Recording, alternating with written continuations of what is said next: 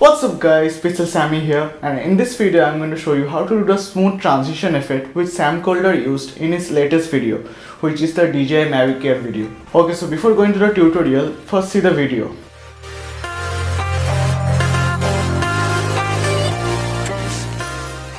And as you can see, it is a pretty awesome and pretty smooth transition. And the point of this transition is that you never know that this transition actually happened. It looked so smooth and so natural. And this transition was brought to my notice by Andrew James, and he made a tutorial on YouTube in After Effects on how to do this transition. And today I am going to show you how to do this effect on Final Cut Pro. If you are in After Effects, you can visit his channel, and if you are in Final Cut, you can visit my channel. So let's jump right into it.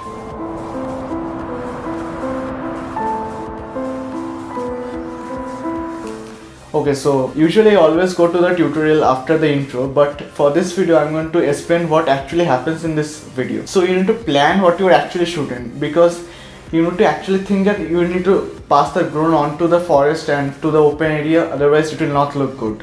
And then you need to keep in mind that the skies of both the places in the transition should look same in the original footage, or you can make them the same in the post-processing. Okay, so that is pretty much it for the explaining part, and let's jump right into the tutorial part. Okay, so in Final Cut Pro, this is the footage which Sam Kolder used. And as you can see, it is a very smooth transition. And if we go frame by frame, this is the portion which you use the masking tool on.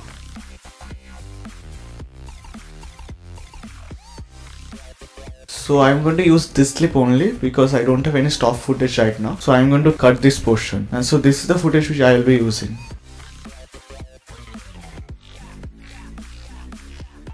Now I'm going to add a keyframe to the position and the scale. And at the end of the first clip, I'm going to add another keyframe to both the scale and the position to zoom in. The reason I am zooming in because I don't have a stock footage like this, and I am zooming in to make that zoom in effect which the original footage has. But you must know that in your footage you don't need to do this. If you have a drone that is actually going towards the subject, this will work just fine. I am zooming it just because I have clipped that portion which was the original zoom in portion.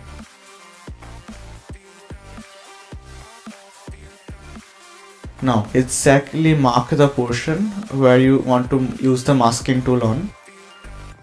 As I was zoomed in, you can see that there is a very distant transition between the first frame and the second frame.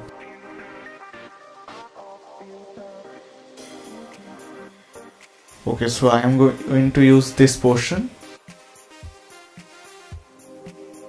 But before this, I am going to lift them from the storyline. Place a marker there by clicking M. And then bring the second clip below the first clip. And what you can do is cut this portion where you place the marker. Actually, I should have placed the marker a bit on the right hand side. And then on this clip, I am going to place the Luma key here. And click on invert on the effects panel. And bring the top part of the Luma and change it as per the needs and in such a way that it can mask properly. Now as this footage is downloaded, you can see that there are some white edges. That is because it is downloaded and it is not in the highest quality possible. But if it is in the highest quality, then the software will get more time and more data to work, and then the masking will be much more better. And it is practically almost done. But you can see that the transition is not that smooth, so I am going to add in another transition between the first clip. But before that, I am going to increase the scale of the second clip because of the letterbox effect on the second clip.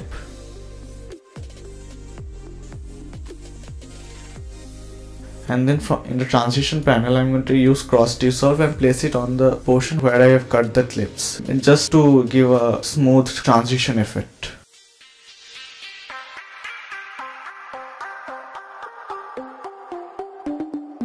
And it is practically done. Just remember, you know, to remove the white edges, use footages as high quality as possible and play with the Luma settings.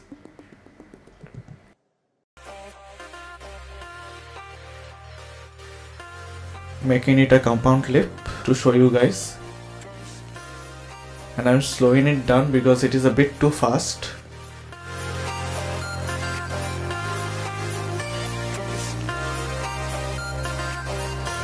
Now this is how it looks.